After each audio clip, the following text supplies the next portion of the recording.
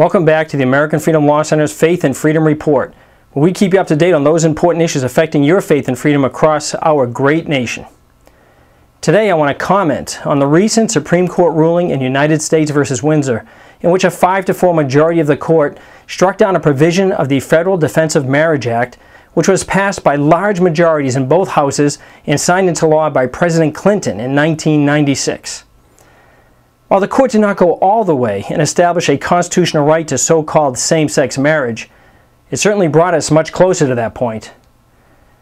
As Justice Scalia noted in his dissent, while the majority claimed to have confined its ruling to only those marriages recognized by the states as valid, and that it was not giving formal recognition to same-sex marriage as a matter of federal constitutional law, this assurance was preceded by a lecture on how superior the majority's moral judgment in favor of same-sex marriage was to Congress's hateful moral judgment against it.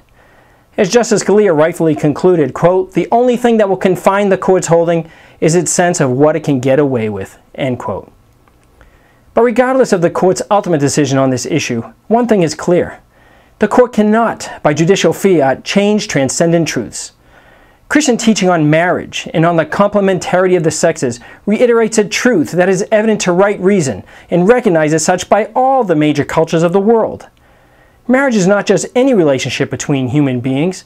It was established by the Creator with its own nature, essential properties, and purpose.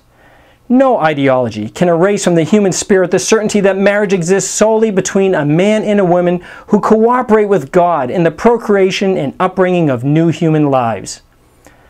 The common good requires that laws recognize, promote, and protect marriage as the basis of the family, the primary unit of society.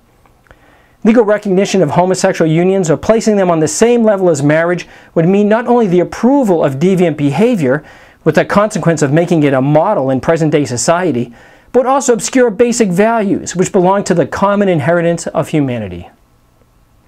People of faith cannot fail to defend these values for the good of men and women and for the good of society itself.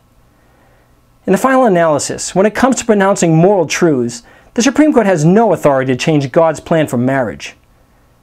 And for the good of society, let us pray that it does not do so.